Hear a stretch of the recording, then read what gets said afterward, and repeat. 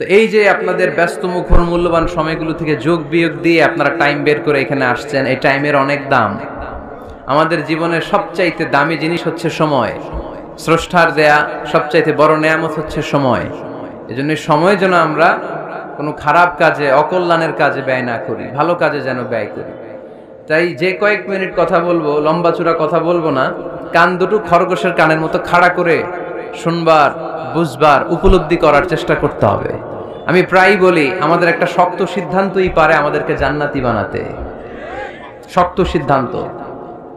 আর আমাদের একটা দুর্বল সিদ্ধান্তই পারে আমাদেরকে হাতাবু জাহান্নাম, জাহান্নামের লাকড়ি বানাতে।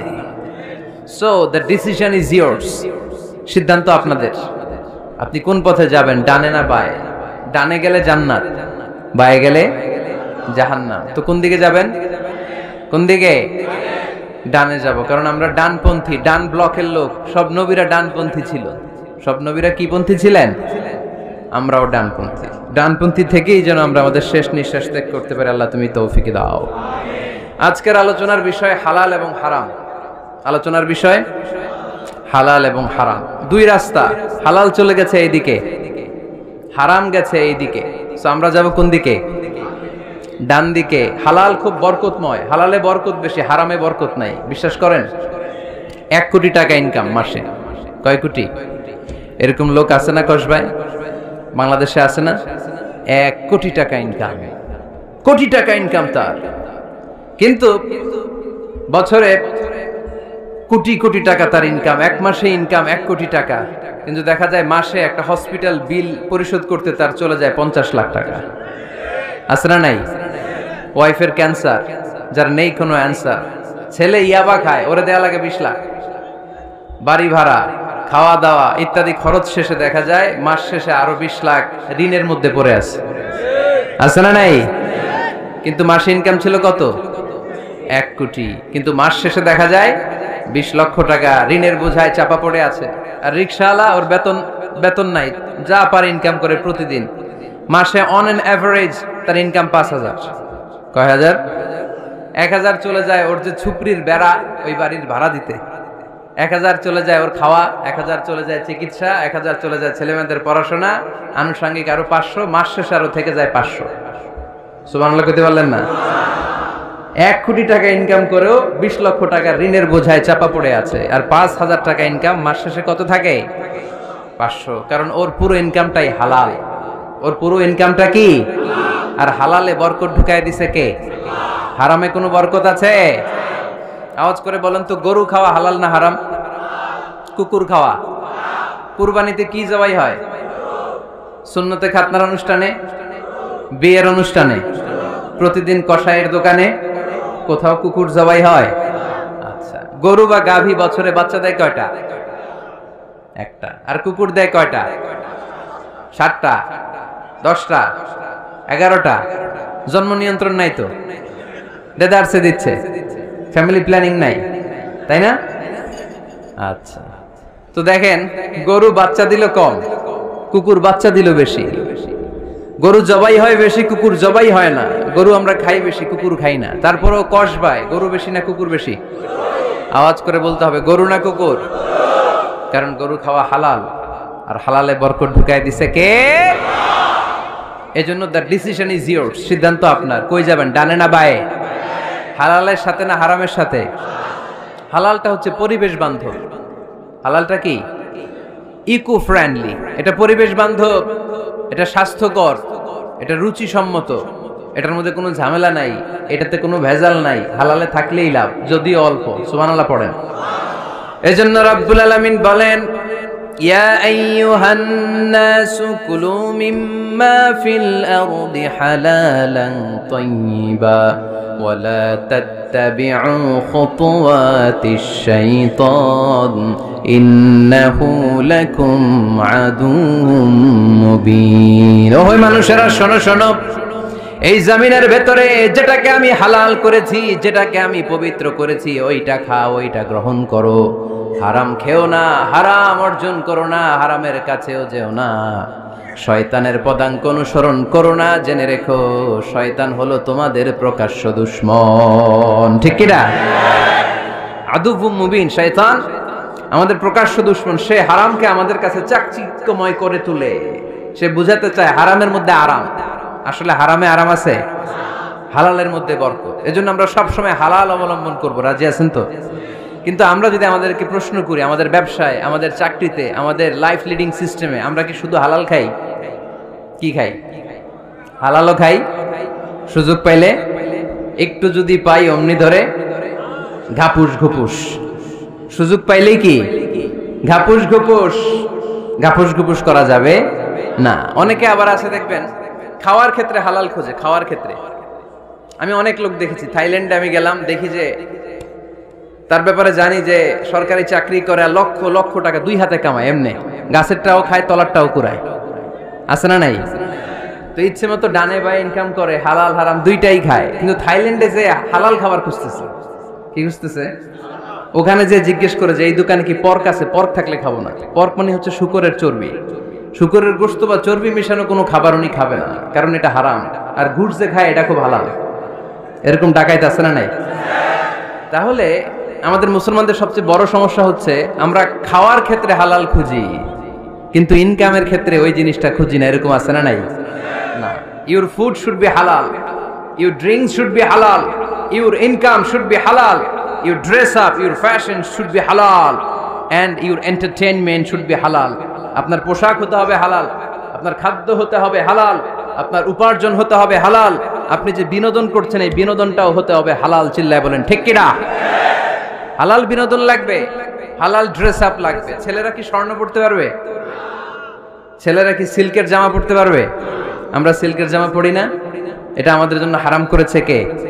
ছেলেরা জুয়েলারি পড়তে পারবে? গলায় চেন পড়তে পারবে? হাতে ব্রেসলেট দিতে পারবে? আছে না নাই? এখানেও অনেকের আছে না নাই? দেয়া যাবে? অনেক ছেলে দেখবেন আবার কানের মধ্যে ছিদ্র করে, কসবায়, মাশাআল্লাহ এগুলা নাই। আমি বাঁচায় দেওয়ার জন্য কইলাম নাই, আবার ওরা কয় আছে। আছে আছে না, এগুলো করা যাবে? দাড়িতে চুলে কালো রং দেয়া যাবে? এটা ধোঁকাবাজি। এটা কি? মান গাশশানা ফালাইসা মিন্না। আল্লাহর হাবিব সাল্লাল্লাহু আলাইহি ওয়াসাল্লাম বললেন, the person who deceives us he is not among আস। যে আমাদেরকে ধোঁকা দেয় সে কখনো আমার উম্মত হতে পারে না।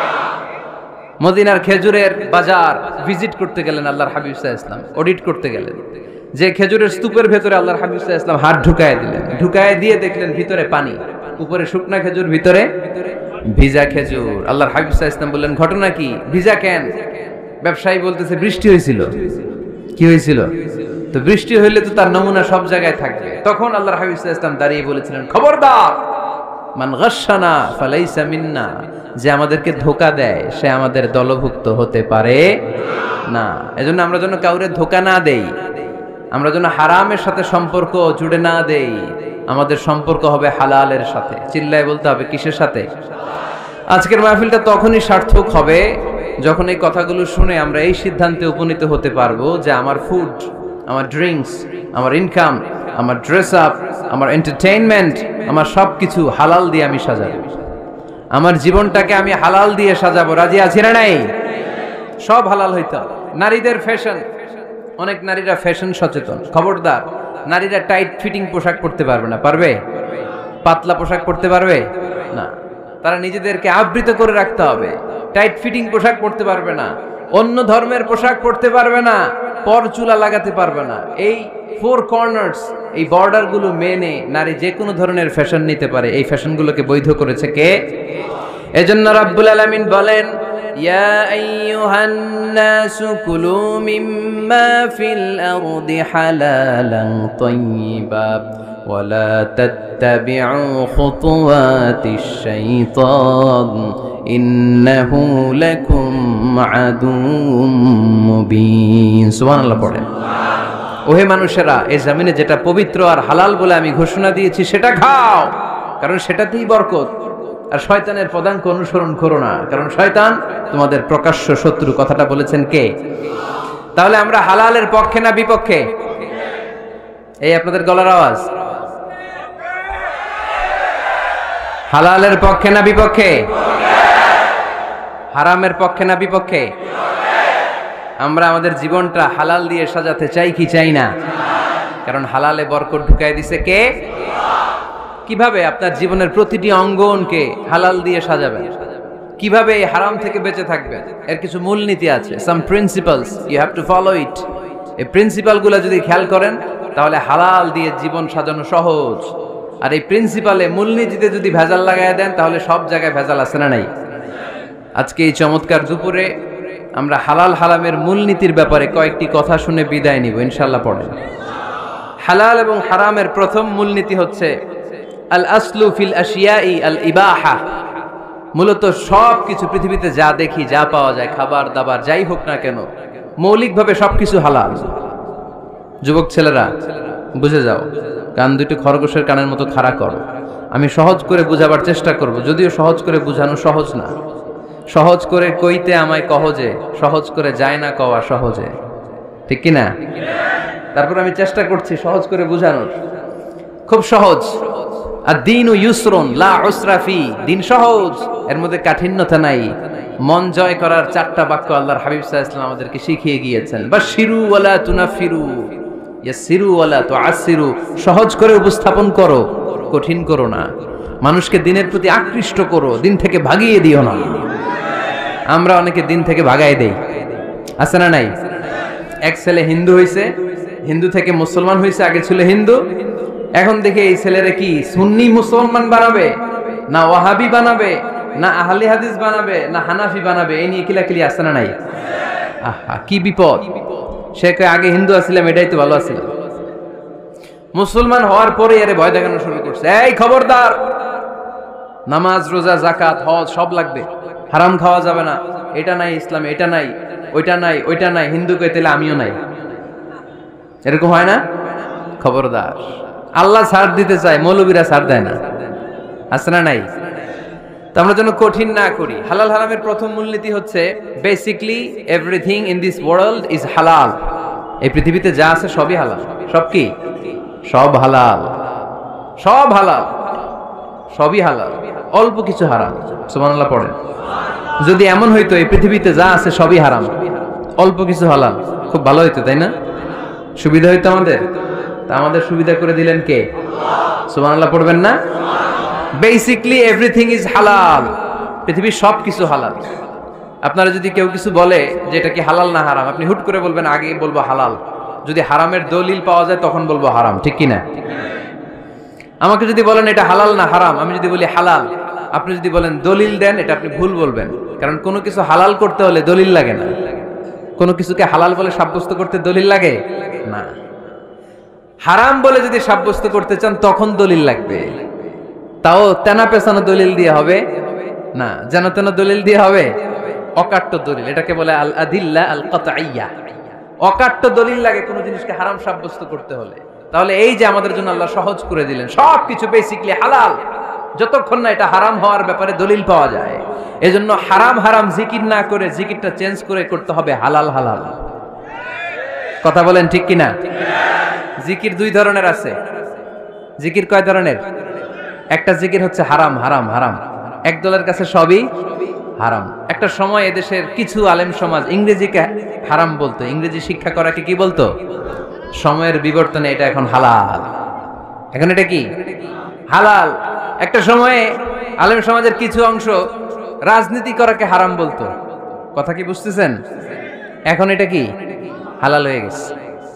ইসলামী ব্যাংকিং কে হারাম বলতো একটা সময়, যে না কোনো ফিনান্সিয়াল ট্রানজাকশন এই সিস্টেমে ব্যাংকিং এটা ইসলামে জায়েজ না, এটা হারাম হারাম। কারণ ওদের জিকির কি? কথা কয় না। হারাম হারাম হচ্ছে এদের জিকির। একটা সময় ইসলামিক ব্যাংকিং হারাম ছিল, এখন এটা কি হয়ে গেছে? তার মানে এখনো অনেক কিছু এদের কাছে হারাম। সময়ের বিবর্তনে, কালের আবর্তনে এদের মুখ দিয়ে এগুলো একদিন হালাল হয়ে বের হবে। চিল্লায় বলেন ঠিক কি না? এজন্য এই পৃথিবীর সবকিছু মূলত হালাল, যতক্ষণ না হারাম হওয়ার ব্যাপারে দলিল না পাওয়া যায়। হারাম করতে হলে দলিল লাগে, হালাল বানানোর জন্য দলিল লাগে না।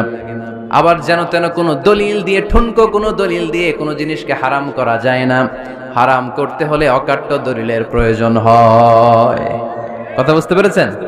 প্রথম মূলনীতি ক্লিয়ার সবার কাছে? আল্লাহর হাবিব সাল্লাল্লাহু আলাইহি ওয়াসাল্লাম বলতেন হালাকাল মুতানাত্তিউন, যারা মুতানাত্তিউন তাদের ধ্বংস, তাদের উপর আল্লাহ লানাত। সাহাবারা বললেন, ইয়া রাসূলুল্লাহ, ইয়া হাবিবাল্লাহ, মান হুমুল মুতানাত্তিউন? মুতানাত্তিউন কারা? যাদের উপর আপনি লানত দিলেন, যাদের ধ্বংসের কথা বললেন। বিশ্বনবী বললেন, আল্লাহর দেয়া হালাল বিষয়কে যারা সমাজের মধ্যে হারাম বলে প্রচার করে তারাই হলো সমাজের মুতানাত্তিউন। নাউজুবিল্লাহ পড়েন। قل من حرم زينة الله التي أخرج لعباده والطيبات من الرزق। এজন্য আল্লাহ ডেকে বললেন, খবরদার, কে আছে সমাজের মধ্যে আমার দেয়া হালাল সাজসজ্জাগুলোকে, পবিত্র জিনিসগুলোকে হারাম বলে ফতোয়া তুলে, তাদের উপর আমার লানত। খবরদার, আল্লাহ যেটাকে হালাল বলছে এটাকে হারাম বলার স্পর্ধা দেখাবেন না। এটারে হারাম বলা যাবে? তাহলে প্রথম মূলনীতি কি সবাই বুঝতে পারছেন? বুঝতে পেরেছেন? এই দুনিয়াতে বেসিকলি সবকিছু কি? আওয়াজ করে বলেন। আর হালাল প্রমাণ করতে দলিল লাগে। কি প্রমাণ করতে দলিল লাগে? হারাম। এজন্য আমাদের জিকিরটা একটু চেঞ্জ করে দিব। আমরা হারাম হারাম না বলে কি বলবো? হালাল হালাল। যখনই দলিল পাবো তখন জিকির শুরু করব হারাম। কথা বুঝে নাই বোধহয়? দলিল পাওয়ার আগ পর্যন্ত সব কি? আরো জোরে বলেন। দলিল পাওয়ার পরে সেটা হয়ে যাবে হারাম। প্রথম মূলনীতি ক্লিয়ার? সবার কাছে ক্লিয়ার? কষ্ট হইতেছে? শেষ করে দিব? আরো কয়েক মিনিট শুনবেন? আচ্ছা, দ্বিতীয় মূলনীতি হচ্ছে হালাল হচ্ছে আনলিমিটেড। হালাল কি? কথা বলেন। আনলিমিটেড। আর হারাম হচ্ছে লিমিটেড। হারাম হচ্ছে সসীম, হালাল হচ্ছে অসীম। হালাল গুণে শেষ করা যায় না, কিন্তু হারাম গুণে শেষ করা যায়। সুবহানাল্লাহ পড়তে পারলেন না? যদি এমন হইতো হারাম আনলিমিটেড, সবই হারাম, আর হালাল হচ্ছে লিমিটেড, হালাল গুণা যায়, এমন যদি হইতো আমাদের জন্য কঠিন হয়ে যেত না? আমাদের জন্য এটাকে সহজ করে দিলেন কে? দেখেন, কোরআনে যত জায়গায় আল্লাহ হালালের ঘোষণা দিয়েছেন, আল্লাহ ব্যাপকভাবে দিয়েছেন। আল্লাহ বলেছেন, উহিল্লা লাকুম বাহিমাতুল আনআম, এই পৃথিবীতে যত গবাদি পশু আছে সব খাওয়া হালাল, ইল্লা মা ইউতলা আলাইকুম, তবে হাতে গোনা অল্প কয়েকটা ছাড়া, যেগুলো এখনই তোমাদেরকে তেলাওয়াত করে শোনানো হবে। পড়েন সুবহানাল্লাহ। আবার আল্লাহ বললেন, উহিল্লা লাকুম সাইদুল বাহরি ওয়া তাআমুহু, সাগরের মধ্যে যত প্রাণী পাওয়া যায়, মাছ পাওয়া যায়, কাঁকড়া পাওয়া যায়, সব খাওয়াকে হালাল করে দিলেন কে? সাগরে যত ধরনের প্রাণী আছে, কাঁকড়া বলেন, তিমি বলেন, যা বলেন, সব হালাল, হাতে গোনা অল্প কয়েকটা ছাড়া। সুবহানাল্লাহ পড়েন। তার মানে যখনই আল্লাহ তাআলা হালালের ঘোষণা দেন, আল্লাহ তাআলা এটাকে ব্যাপকভাবে ঘোষণা দেন। আর যখনই আল্লাহ হারামের ঘোষণা দেন কোরআনের ভেতরে, তখন আল্লাহ গুনে গুনে দেন। কিভাবে দেন? হুররিমাত আলাইকুমুল মাইতাতু ওয়াদ-দামু ওয়া লাহমুল খিনজির ওয়া মা উহিল্লা লিগাইরিল্লাহি বিহি ওয়াল মুনখানিকাতু ওয়াল মাওখুযাতু ওয়াল মুতারাদ্দিয়াতু ওয়ান নাতিহা, গুনে গুনে দিয়েছেন। সুবহানাল্লাহ পড়েন। যখন আল্লাহ বললেন হালাল, তখন বললেন চার পাওয়ালা যত জন্তু আছে হালাল, অল্প কয়েকটা ছাড়া। যখন ঘোষণা দিলেন হালালের, আল্লাহ বললেন সাগরের ভেতরে যত প্রাণী পাওয়া যায় সব খাওয়া হালাল, অল্প কয়েকটা ছাড়া। কিন্তু হারামের ঘোষণা যখন আল্লাহ কোরআনে দিলেন, তখন ব্যাপকভাবে দেয় নাই, গুনে গুনে দিয়েছেন। রক্ত খাওয়া হারাম, মরা প্রাণী খাওয়া হারাম, শূকর খাওয়া হারাম, আল্লাহর নাম ছাড়া অন্য কোনো নামে বলি দেওয়া হয়েছে এরকম প্রাণী খাওয়া হারাম, সিংহের গুতা খায় কোনো প্রাণী মারা গেছে ওইটা হারাম।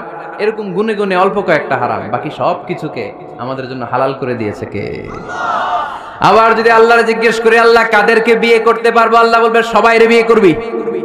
বাংলাদেশের নারীরা বিয়ে করা হালাল, পাকিস্তানের মেয়েদেরকে বিয়ে করা হালাল, সৌদি আরবের নারীদেরকে বিয়ে করা হালাল, এই বাংলাদেশের সিলেটের মেয়েদেরকে বিয়ে করা হালাল, ঢাকার মেয়েদেরকে বিয়ে করা হালাল, চট্টগ্রামের মেয়েদেরকে বিয়ে করা হালাল। হালালের কোনো শেষ নাই। সুবহানাল্লাহ পড়েন। কিন্তু যখন জিজ্ঞেস করলাম তাহলে কাকে কাকে বিয়ে করা হারাম, তখনই আল্লাহ গুনে গুনে 14 জনের নাম বলে দিলেন। পড়েন সুবহানাল্লাহ। হুররিমাত আলাইকুম উম্মাহাতুকুম ওয়া বানাতুকুম ওয়া আখাওয়াতুকুম ওয়া আম্মাতুকুম ওয়া খালাতুকুম ওয়া বানাতুল আখি ওয়া বানাতুল উখত। চিল্লায় পড়েন আল্লাহু আকবার। যখন হালাল, তখন ব্যাপকভাবে বললেন সব মেয়েদেরকে বিয়ে করতে পারো। মুসলিম যত নারী হয়, বাংলাদেশের হোক, পাকিস্তানের হোক, ইন্ডিয়ার হোক, গোটা বিশ্বের যে কোনো জায়গার মুসলিম নারী হলেই সেটা হালাল। কিন্তু হারাম কোনটা যখন জিজ্ঞেস করলাম, গুনে গুনে বললেন মাকে বিয়ে করা হারাম, নিজের কন্যাকে বিয়ে করা হারাম, বোনকে বিয়ে করা হারাম, ফুফিকে বিয়ে করা হারাম, খালাকে বিয়ে করা হারাম, ভাতিজিকে বিয়ে করা হারাম, নিজের ভাগ্নিকে বিয়ে করা হারাম। সুবহানাল্লাহ পড়বেন না? তাহলে সহজ না কঠিন? চিল্লায় বলেন, কি সহজ ইসলাম, কত সহজ। দাঁড়িয়ে নামাজ পড়া ফরজ, দাঁড়াতে পারতেছেন না, বসে পড়লেও কবুল করবে কে? অজু করে নামাজ পড়া কি? পানি নাই, তায়াম্মুম করে নামাজ পড়লে কবুল করবে কে? বিয়েতে মোহরানা দেওয়া কি? মোহরানা নাই। এক সাহাবী বললেন, ইয়া রাসূলুল্লাহ বিয়ে করব, মোহরানা আছে? না। কি আছে? তো কিচ্ছু নাই। তো কিচ্ছু না থাকলে বিয়ে করবো কেন? মোহরানা দেওয়া লাগবে না? কোরআন পারো? পারি। কয়টা সূরা? এতটা সূরা। এক নারীকে জিজ্ঞেস করলেন, কোরআন পারো? বলে না, পারি না। আল্লাহর হাবিব সাল্লাল্লাহু আলাইহি ওয়াসাল্লাম দুইজনকে বিয়ে পড়াই দিলেন। আর নারীকে বললেন, মা তুমি কোরআন পারো না, কিন্তু তোমার স্বামী কোরআন পারে। তোমার স্বামী টাকা দিয়ে পয়সা দিয়ে তোমাকে মোহরানা দিবে, সামর্থ্য তার নাই। সে প্রতিদিন তোমার একটু একটু করে কোরআন শিখায় দিবে, এটাই মা তোর বিয়ের মোহর। সহজ না কঠিন? আর কোনদিন ইসলামকে কঠিন বলবেন? কেউ কঠিন বললে ওটা শুনবেন? আওয়াজ করে বলতে হবে, ইসলাম কি কঠিন না সহজ? মাশাআল্লাহ। দুইটা মূলনীতি বুঝে গেছেন না? পৃথিবীর সব হালাল যতক্ষণ না দলিল পাওয়া যায়। হালাল বলতে দলিল লাগে না, হারাম বলতে দলিল লাগে। 2 নাম্বার, হালাল আনলিমিটেড আর হারাম লিমিটেড, সহজ করে দিয়েছে, সুবহানাল্লাহ পড়েন। 3 নাম্বার, হালাল হারামের মূলনীতি হচ্ছে ইসলাম শুধু হারাম বলে দিয়ে বসে থাকে না। কোন বিষয়ে যদি ইসলাম হারাম ঘোষণা দেয়, ইসলাম একটা অল্টারনেটিভ আমাদেরকে সাজেস্ট করেছে। সুবহানাল্লাহ কোন? আমি বলে দিলাম এটা করা যাবে না, এটা করা যাবে না, এটা করা যাবে না, আমার কাজ শেষ, কি করা যাবে হুজুর এটা কোন? এরকম প্রশ্ন আছে না নাই? হারাম হারাম এই জিকির করে যে আপনি বসে রইলেন, হালাল কোনটা এটা বলে দিয়ে যান, চিল্লায় বলেন ঠিক কি না?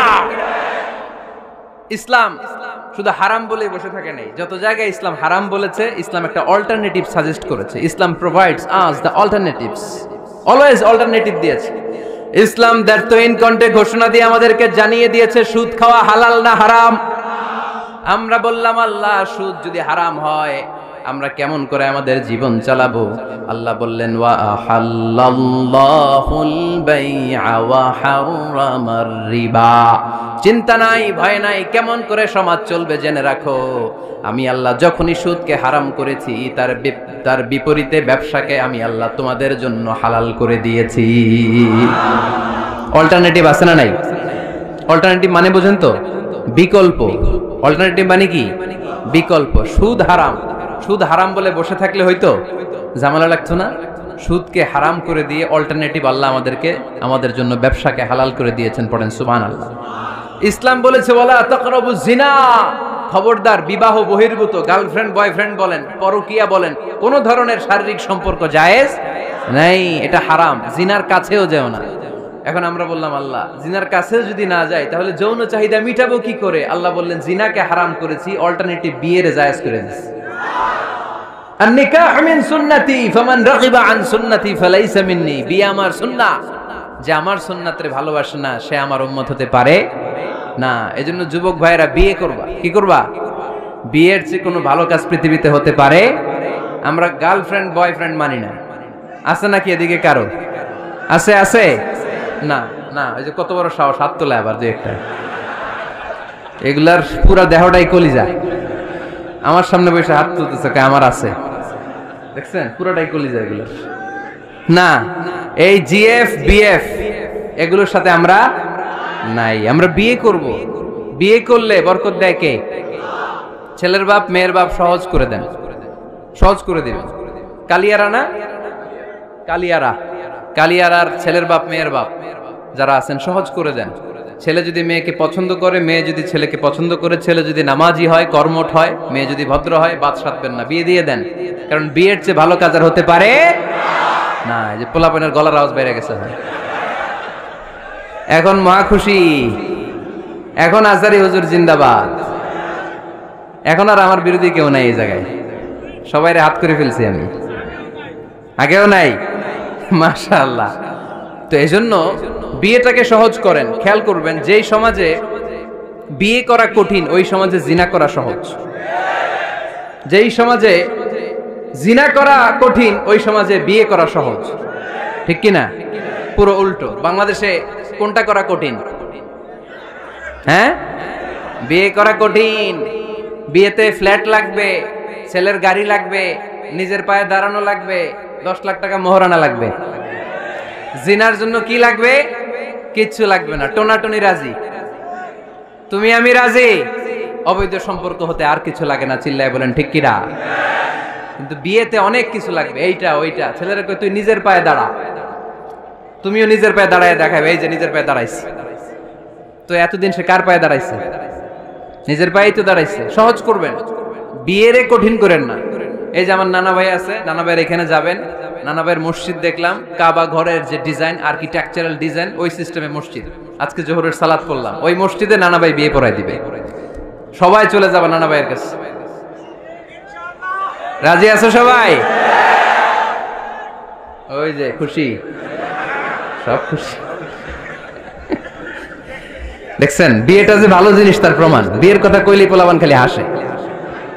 এটা জান্নাতি সম্পর্ক, তো এই কারণেই সাইয়েদনা আদম আলাইহিস সালাম আর হাওয়া আলাইহাস সালাম দুইজনকে বিয়ে পড়াই দিছিল কে? এই দুইজন এমন দুইজন মানব আর মানবী, ওনাদের কোনো শৈশব ছিল না, ওনাদের কোনো কৈশোর ছিল না, যৌবন দিয়েই শুরু। এজন্য আগে আল্লাহ বিয়ে পড়াই দিছে। কথা কয় না? ওই মেয়ে আপনার শৈশব আছে না নাই? কৈশোর আদম আলাইহিস সালামের শৈশব, কৈশোর হাওয়া আলাইহিস সালামের শৈশব, কৈশোর। জীবন শুরু করছে কি দিয়া? যৌবন দিয়ে। বিয়ের দরকার আছে না নাই? এজন্য আল্লাহ জান্নাতেই বিয়ে পড়ায় দিলেন। বিয়ের সম্পর্কটা জান্নাতি সম্পর্ক, বিয়ের ভালোবাসাটা জান্নাতি ভালোবাসা। এর চাইতে পবিত্র ভালোবাসা দুনিয়ায় হতে পারে? তাহলে ইসলাম কোন জিনিসকে হারাম ঘোষণা দিয়ে মুখে কুলু পেটে বসে থাকে নাই, অল্টারনেটিভ সাজেস্ট করেছে। সুদ খাওয়া হারাম, অল্টারনেটিভ ইসলাম আমাদেরকে বলে দিল ব্যবসা হালাল। জিনা করা হারাম, পরকিয়া হারাম, গার্লফ্রেন্ড বয়ফ্রেন্ডের এই কালচার হারাম, তার বিপরীতে বিয়ে করা হালাল। সুবহানাল্লাহ পড়েন। এরপর ইসলাম বলে মদ খাওয়া হারাম। ইন্নামাল খামরু ওয়াল মাইসির ওয়াল আনসাব ওয়াল আজলামু রিজসুম মিন আমালিশ শাইতানি ফাজতানিবু। খবরদার, মদ, জুয়া, লটারি এগুলো হারাম করে দিয়েছে কে? আল্লাহ বললেন মদ খেও না, মদ তোমাদের জন্য হারাম ঘোষণা করা হলো। আমরা বললাম আল্লাহ, শীত প্রধান দেশে মদ খেলে শরীরটা গরম থাকে, মদ না খেলে তো বেঁচে থাকার উপায় না। স্ক্যান্ডিনেভিয়ান কান্ট্রিগুলোতে, সাইবেরিয়াতে মদ না খেলে ওদের বাঁচার উপায় নাই। এখন অল্টারনেটিভের দরকার আছে না নাই? আল্লাহ বললেন মদকে হারাম করেছি, কিন্তু মধু খাওয়াকে হালাল করে দিয়েছি। মধু খান আপনারা? আজকে খাইছেন কে কে দেখি? আজকে অনেকে খাইছেন? মাশাআল্লাহ, হাত নামান। মধু 5-6 চামচ খেয়ে দেখেন একসাথে। মদের বাবা এটা, চিল্লায় বলেন ঠিক কিনা? শরীর গরম হবে, অনেক অনেক শক্তি হবে। মধুর মধ্যে আছে ফ্রুকটোজ, কি আছে? ফলের মধ্যে আছে সুক্রোজ, আর চিনিতে আছে গ্লুকোজ। ফ্রুকটোজ আর সুক্রোজ এটা স্বাস্থ্যসম্মত, এটা ভেরি হেলদি ডায়েট। এটা খাবেন, তাহলে সুস্থ রাখবে কে? তাহলে সুক্রোজ খাবো, ফ্রুকটোজ খাবো, আর গ্লুকোজ কমায় দিব। রাজি আছেন তো? এরপর ইসলাম আমাদেরকে বলল ঢোল বাদ্য বাজানো এটা হারাম, অশ্লীল গান বাজনা হারাম, নাচানাচি হারাম। আমরা বললাম আল্লাহ, বিনোদনের একটা মাধ্যম তো আমাদের লাগবে। ইসলাম বলল ইসলামী নাশিদ যদি তুমি গাও সেটা হালাল। ঢোল হারাম, কিন্তু তার বিপরীতে দফকে হালাল করেছে কে? ঢোলের দুই দিকে আটকানো, এটা বাজালে নেফাকি তৈরি হয়, ধামধাম আওয়াজ তৈরি হয়, এমন বিট তৈরি হয়, ডান্স দিতে মনে চায়। আছে না নাই? প্রায় মাঝে মাঝে দেখি ওই গায়ে হলুদের অনুষ্ঠানে ইত্যাদি ইত্যাদি অমুক অনুষ্ঠানে বাসার ছাদের উপরে এমন বিটে হেভি মিউজিক্যাল ইনস্ট্রুমেন্ট দিয়ে এমন গান ছাড়ে, পুরো এলাকাটা কাঁপে ওনাদের সাথে। দুম্মা চলে, দুম্মা চলে, খালি কি চলে? দুম্মা চলে। খেয়াল করছেন? আপনার কাছে যদি বাজায় এই টেবিলটা কাঁপবে, সাথে সাথে আপনার শরীরও কাঁপবে, আপনাকে ক্রেজি বানাবে। ইসলাম বলেছে না, যেটা তোমাকে ক্রেজি বানায়, যেটা তোমাকে অস্থির বানায়, যেটা তোমাকে অশ্লীল বানায়, ওটাকে হারাম করেছে কে? কিন্তু তার বিপরীতে সুস্থ বিনোদন আমাদের জন্য হালাল করে দিয়েছে কে? ঢোল বাজানো হারাম, কিন্তু ঢোলের বিপরীতে ইসলাম আমাদের জন্য দফ বাজানো জায়েজ করে দিলেন। আল্লাহর হাবিব সাল্লাল্লাহু আলাইহি ওয়াসাল্লাম যখন মক্কা থেকে হিজরত করে মদিনাতে গেলেন, মদিনার সানিয়াতুল ওয়াদা নামক জায়গায় মদিনার আবাল বৃদ্ধ বনিতা, সাহাবারা, নারীরা, পুরুষেরা, ছোট্ট সোনামণিরা দফ হাতে নিয়ে বিশ্বনবীকে ওয়েলকাম জানাতে শুরু করলো। তালাআল বাদরু আলাইনা মিন সানিয়াতিল ওয়াদা وجب الشكر علينا ما دعا لله دا أيها المبعوث فينا جئت من أمر المطاع جئت شرفت المدينة مرحبا يا خير دا সবাই পড়েন طلع البدر علينا من ثنيات الوداع وجب الشكر علينا ما دعا لله دا সুবহানাল্লাহ পড়েন। এই যে আমরা নাশিদটা গাইলাম, এটা হালাল না হারাম? সাথে যদি দফও থাকতো, আমরা যদি দফও বাজাইতাম, এটা হালাল না হারাম? এটা হালাল। দেখেন কি সুন্দর check and balance, Islam check and balance করেছে। কতটা ভারসাম্যপূর্ণ জীবন ব্যবস্থা আমরা পেয়েছি, কত চমৎকার আমাদের শরিয়া। এটারে আমরা কঠিন বানাই। ঢোল বাজানো হারাম, কিন্তু তার বিপরীতে দফ বাজানোকে হালাল করে দিয়েছে কে? আবার আল্লাহর হাবিব সাল্লাল্লাহু আলাইহি ওয়াসাল্লাম বলতেন আ'লিনু আন নিকাহ বিদ-দুফুফ, এলাকায় যখন তোমাদের কারো বিয়ে হয় দফ দিয়ে ব্যান্ড পার্টি করে জানিয়ে দাও। ঢোলের ব্যান্ড পার্টি না, গিটারের না, হারমোনিয়ামের না, বংশী বাজায় কে রে সখী, বংশী বাজায় কে? ওই বংশী দিয়া না, ওই বংশী হারাম, বাঁশি বাজানো হারাম, কিন্তু দফ বাজানোকে হালাল করে দিয়েছে কে? বিয়ের ঘোষণায় দফ বাজিয়ে ব্যান্ড পার্টি করতে বলেছে বিষ্ণু ঈসা ইসলাম। কারণ বিয়েতে একজন নারী পুরুষের যেই সম্পর্ক হয়, জিনা বা ব্যভিচারে একই সম্পর্ক হয়। পার্থক্য হচ্ছে এটা সামাজিক স্বীকৃতি আছে, জিনার স্বীকৃতি নাই, ঠিক কিনা? এজন্য বিয়ে গোপন করে করা যায় না, এটা অ্যানাউন্স করে করতে হয়। ওমর ফারুক রাদিয়াল্লাহু তাআলা আনহু যখন মদিনার খলিফা, উনি বলতেন লুকিয়ে লুকিয়ে যদি কেউ বিয়ে করে, সমাজের আশেপাশে তার প্রতিবেশীরা যদি তাদের দাম্পত্য জীবন সম্পর্কে না জানে, আমি তাদের দুইজনকে জিনার শাস্তি দেব। কারণ লুকিয়ে বিয়ে করা যায় না, সবাইকে জানিয়ে অ্যানাউন্স করে সবার দোয়া নিয়ে বিয়ের পিড়িতে বসতে হয়। চিল্লায় বলেন ঠিক কিনা? এজন্য ইসলাম শুধু হারাম বলে জিকির করে নাই, যেখানেই হারাম তার বিপরীতে ইসলাম হালালের বিকল্প দিয়েছে, ঠিক কিনা? এই নিয়মটা বুঝতে পারছেন? সবার কাছে ক্লিয়ার? 4 নাম্বার মূলনীতি হচ্ছে ইসলাম যেই জিনিসটাকেই হারাম বলেছে তার পেছনে লজিক আছে, যুক্তি আছে, কারণ আছে। 3টা কারণ থাকার কারণে কোনো বিষয়কে ইসলাম হারাম বলে। হয়তো সেটা খাবিস, অপবিত্র, যেমন পেশাব পায়খানা খাওয়া যাবে, হালাল না হারাম? কারণ এটা অপবিত্র, ঠিক কিনা? 2 নাম্বার হচ্ছে মোদের, এটা ক্ষতিকর। ইয়াবা খাওয়া, এটার মধ্যে অনেক লাভ আছে না? হ্যাঁ, গাঞ্জা খাওয়া, সিগারেট খাওয়া, হ্যাঁ, স্মোকিং কজেস ক্যান্সার। ধূমপানে কি হয়? কর্কট রোগ হয়। পৃথিবীতে এই একমাত্র খাবার যেটা টয়লেটে ঢুকে খাওয়া যায়।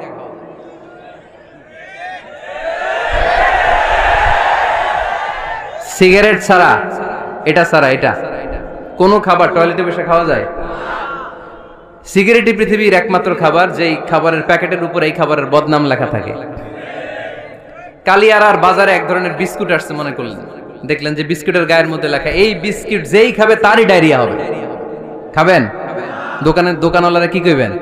তোরটা তুই খা, তোর ডায়রিয়া হোক, তোর 14 গোষ্ঠীর হোক, আমরা খাবো না টাকা দিয়ে, ঠিক কিনা?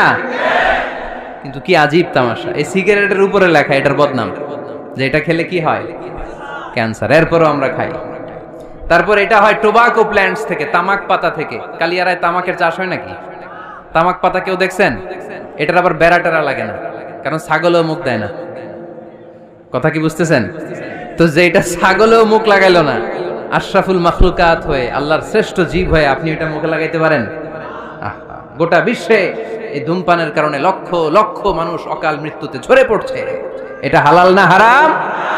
কারণ এটা মোদের, এটা ক্ষতিকর। ইসলাম আমাদেরকে মূলনীতি শিখিয়েছে, লা দারারা ওয়ালা দিরার। নিজেরও ক্ষতি করতে পারবা না, অন্যেরও ক্ষতি করতে পারবা না। আইনটা কার?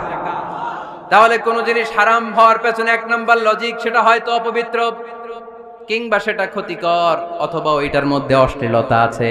আওয়াজ করে যুবকরা উত্তর দাও, মোবাইলের ভেতরে পর্নোগ্রাফি দেখা হালাল না হারাম?